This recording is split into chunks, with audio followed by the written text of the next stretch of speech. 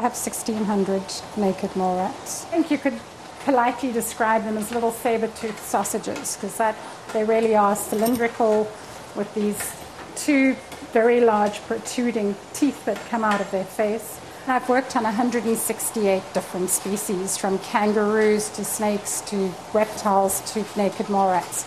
I keep coming back to the naked mole rats because I really do think they hold so many interesting insights and pose so many interesting questions for scientific research.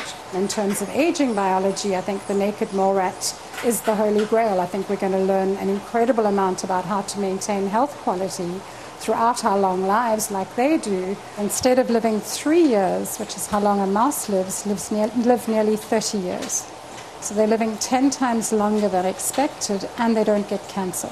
We know that from the many, many animals that we've had over those years, we've never had a single tumor found naturally in our colony. So that was the first insight, that they must do something, because we know with humans and every other species, especially mice, that as you get into your last quarter of your life, the chances of you having cancer are really, really high. You'll see, depending on the hierarchy, they smell each other's faces, then they smell each other's genitals, then they determine who goes on top and who goes underneath. Are naked mole rats ugly? I guess beauty is in the eye of the beholder. I think they're not the most attractive looking animal until you've spent a little bit of time with them, and at that point in time I think that you have to admit they become really cute. When I first started working on naked mole rats, there were 3 labs working on naked mole rats. One of them was my mentor, and one was another PhD student of hers lab.